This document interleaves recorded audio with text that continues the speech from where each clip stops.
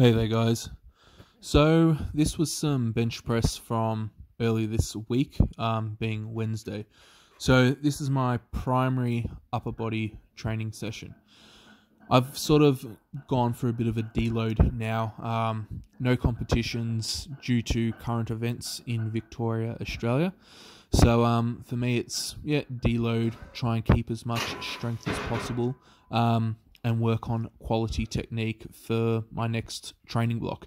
So for me, that comes in the form of 3 sets of 7 at 180 kilos, and then 2 back off sets of 10 at 150 kilos.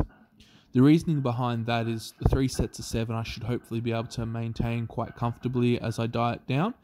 I've gone from 10s down to 7s. It's not too taxing, obviously, at the moment, and I want to keep, some energy in reserve to help with recovery.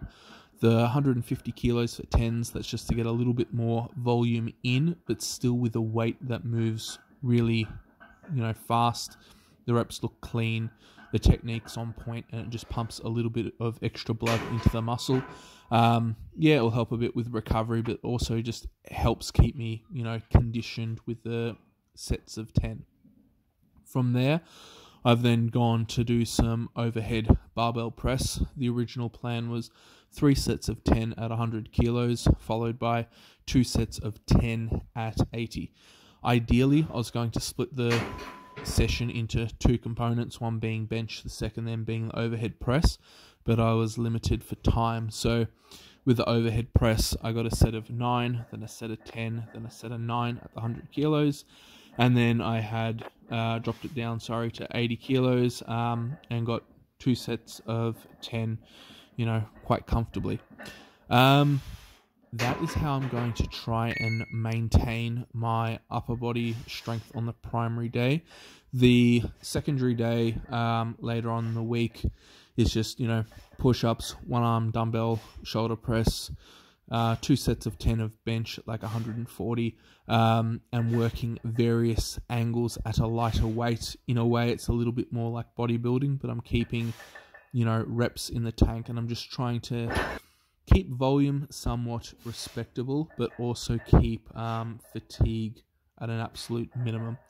Currently, I'm still doing night shift as well, so I've got that, 3 shifts back to back, the 13-hour shifts.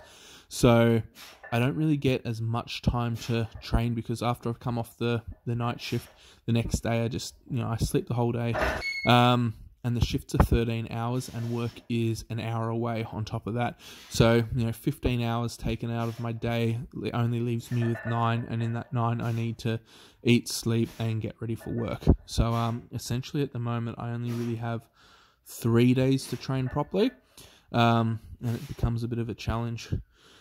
If you guys have any further questions or anything relating to how to put together a training split, just comment below. If you guys haven't already, hit like and subscribe. Otherwise, have a great day wherever you are.